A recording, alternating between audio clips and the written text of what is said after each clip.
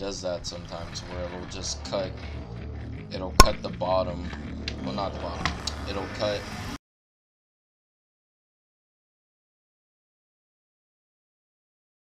does that. It's annoying. But yeah, we did it. We beat Doom 2016 finally. After weeks of agony, we finally beat the game. First Doom experience, and it was tough. It was very tough.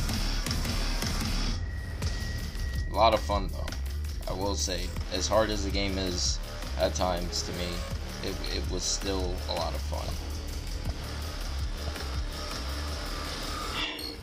Feels good. Feels good to be able to put it behind you. Completed it. I thought all the enemy types were really cool and crazy. I felt like they pretty much used any and all combinations possible of enemies to stop you from completing levels in the game. So I felt like they did a really good job with that. I loved all the weapons, the minigun, the assault rifle, obviously the shotgun. Super shotgun I didn't really use that much. I probably should have used more. I felt like with how powerful it was, it didn't really allow me to put too many enemies in the glory kill state, because they would usually be killed with the super shotgun. So I also really enjoyed finding a lot of the secrets. I didn't find them all, obviously, but I found a lot. I enjoyed finding the suit upgrades, being able to upgrade my suit, with like damage resistance, or switching weapons quicker, or being able to find like hidden levels easier. It was pretty diverse in that respect. That's cool. It shows all the guns there. The gauze is really cool. The rocket launcher is my baby. Love the rocket launcher. I also really like the individual weapon upgrades. I thought were really cool. You can tell each weapon has its own use at some point in time. I felt like as the game went on, obviously the chainsaw was pretty cool too. The what's it called? The pistol kind of became useless after a while, especially against stronger enemies. There was just no point in using it anymore. And although the shotgun was really fun after, I think like once we got towards the middle of the game, the shotgun, although it was good and we still had the charge shot, just wasn't as useful as it was early on.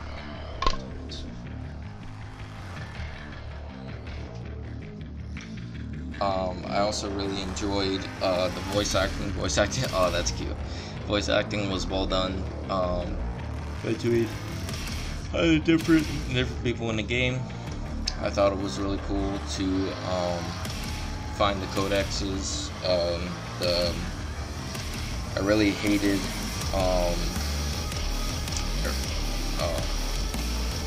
the old original Doom 1. I really hated some of the enemies, but it wasn't hate like terrible, like bad design. It was like hate, like damn, they were difficult. Barons of Hell, Katamons, the big meatball guys, the Pinkies, the Revenants weren't too bad after a while, but they were kind of annoying in the beginning. The Hell Knights were super annoying, obviously, all the time.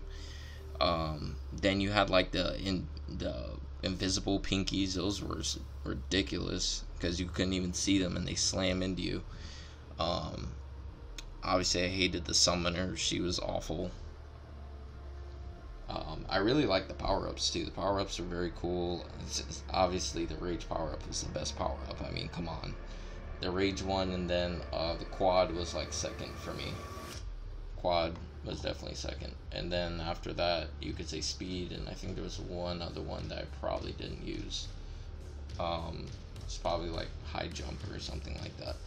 But yeah, it was overall a great game. Game I would definitely say people should play at least once.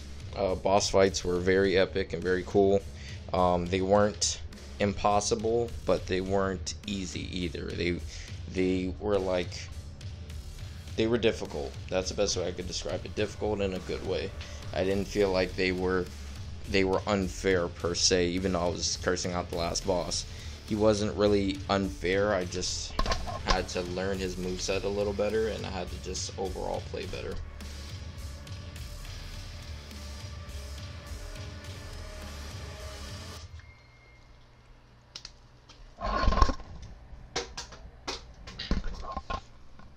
So I'd say it was definitely a journey.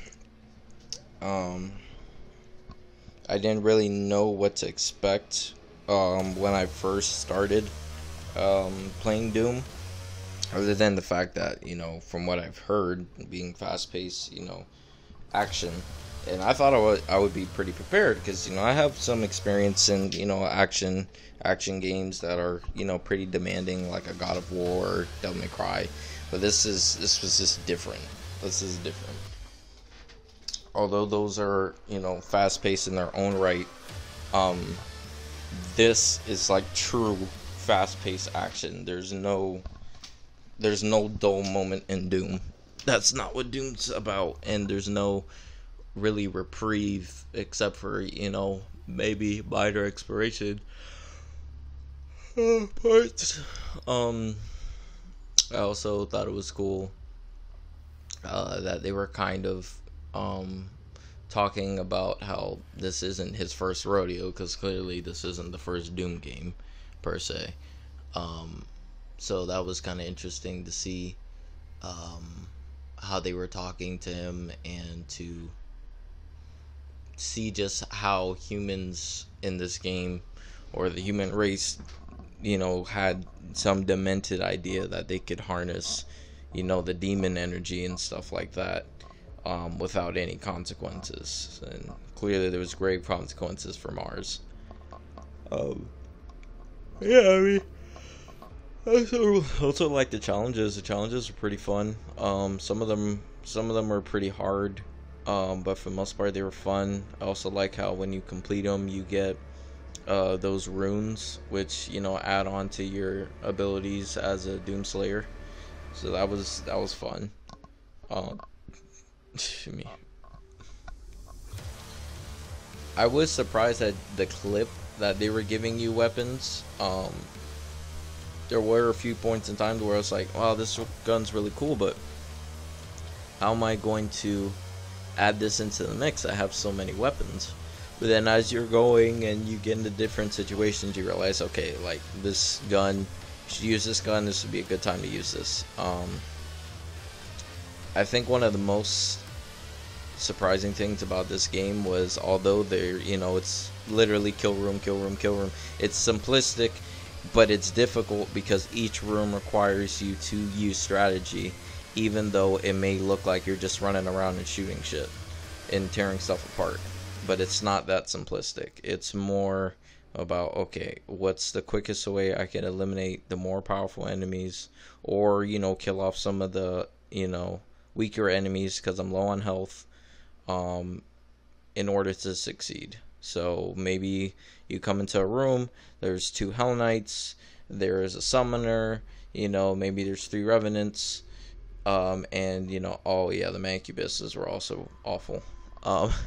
So obviously, point of importance, you're gonna go after that summoner, because otherwise she's just gonna keep spawning enemies, and throwing beams at you, and you're going to die regardless. So you're gonna kill her, and then you may decide, okay, I'm gonna kill her using the chainsaw because I'm already kind of low on ammo. So I need some ammo, and I'm gonna kill her. So we can kind of balance this out a little bit. Some levels were harder than others for me. Like when I got to the first hell level, I already forgot the name, but that one was very difficult for me. When I got to Lazarus Labs was kind of difficult as well. Um, and aside from just levels, there were certain rooms that I had to try, you know, over and over and over and over again, until I finally got it. There were even times I would joke with my friend that's also played this. There were even times where I would, you know, go to a room. I'm doing really well. I'm getting really far in the room. You know, supposedly you could tell, you know, you're kind of reaching the end because the music really ramps up and they're just throwing the kitchen sink at you. But I was getting towards the end, and I died. So then I'm like, all right, well, you know, I didn't really have any expectation of how I was going to do in that fight. So let's just go back in and try. Died. Okay, well, let's just go back. Died. And it's like, oh. Okay. I was like, this. Why is it so hard to get back to that point? And then you kind of realize it's because, you know, I was loose. I was fighting with no expectation. I was just really engaging myself in the combat, and, you know, letting my combat experience flow as I was using the different weapons. In hindsight, I probably should have used which weapon was it? I probably should have used, I keep forgetting the name of it, but the energy gun. I should have used the energy gun's stun lock a little more. That probably would have been more useful. I probably should have used the chainsaw a little bit more. That probably could have got me out of some crap situations. I should have used the super shotgun more. That probably would have got me out of some crap situations too. And at times I was a little too reliant on the assault rifle and its micro missiles, but I really liked it. I really liked the assault rifle. It was fast, fast shooting, and I was able to put a lot of bullets into the enemy, even if it wasn't killing them right away. It was still cool.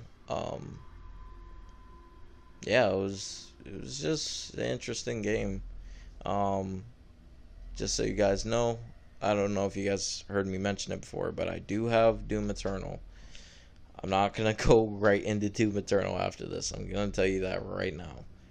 However, I am, you know, I do have another game slated next up after this. This video is the conclusion of my Doom 2016 videos. I'm going to try to upload them, you know, as often as I can, because the internet's been acting kind of weird at my house, you know, of late. You know, sometimes you go to upload a video and it goes through fine. Other times you do it and says upload failed, processing error. So it's not the video I created. It's just the internet at that time that I was uploading was not sufficient enough to upload the video. So there's really not much I can do about that, but I will try to upload as often as I can. But yeah, I already have the next game slated up. All I have to do is download it and uninstall this game. Excuse me. Don't think I forgot about Catherine. I do want to finish Catherine, but yeah, I've just been having a hard time on that, and also PlayStation Now was kind of finicky. Probably after I beat Catherine, I don't know what I'm gonna do with PlayStation Now, because although there's other titles on there obviously that I want to play, it's just not the best thing to use, because at any point in time, if the internet's, you know, acting screwy, I can't play PlayStation Now, and, you know, that's not very reliable. PlayStation Now is not very reliable, I should say. It has some very good titles. It's just, it's so dependent on connection, and my connection's not the best, that causes issues, causes problems. I also thought the grenades were interesting. I probably should have mix and match the different grenade types a little better. Because you have the regular one, then you got the decoy one, which I only used like maybe twice. So I probably should have used that more often. Then you had the I like this red energy one. I can't tell if it killed them or if it just pulled them in for me in place. I think it also hurt them, but it didn't kill bigger enemies, obviously.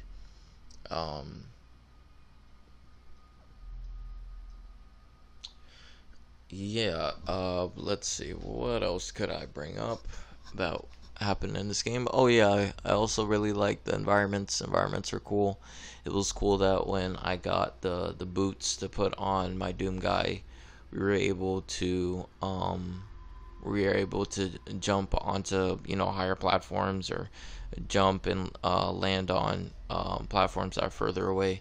It felt like the environments are pretty varied, going from regular facilities to hell to back on Mars to different scapes of hell to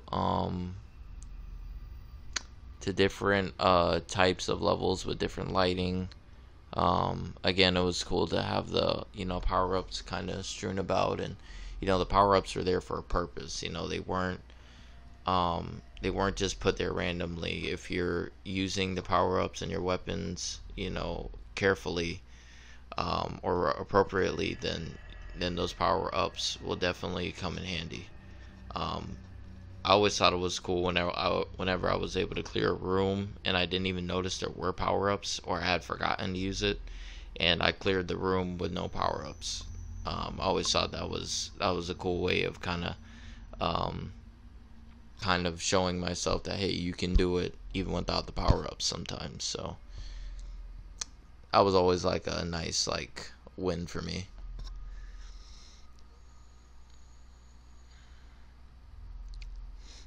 The other thing I'm trying to see right now as well is I did get a new game for my birthday that I want to show you guys. I'm just trying to figure out how I want to show you guys, whether I want to do it through Twitch and then port it over to YouTube, or I want to just use my capture card for YouTube and do it that way. I'm not sure yet. I was actually heavily considering doing it the Twitch way, but my Twitch is kind of acting funny today, and I think the other day as well, because it kind of messed up one of my Borderland videos, and it'll show a little yellow triangle, and it's saying all connections having issues. And then it'll go away. But the thing that sucks about that is, unless you are viewing it yourself on the phone, it shows you on Twitch when you're streaming, unless you're also viewing it yourself, you can't tell what's being shown and what's not being shown, because even when the sign goes away, sometimes the sign actually stays on the screen, and although I can see what I'm doing, you guys can't see, and that's not cool. And that kind of ruined one of my Borderland videos, and it kind of messed up one of the other ones too. Yeah, so I hate when shit like that happens. It's annoying, but yeah. So thank you guys so much for watching Doom 2016, and yeah, I'll see you guys next time for I'm wondering if I should tell you guys what the next game is. Nah, I'll wait till you guys see it. You guys can wait. I'll see you guys then. Peace.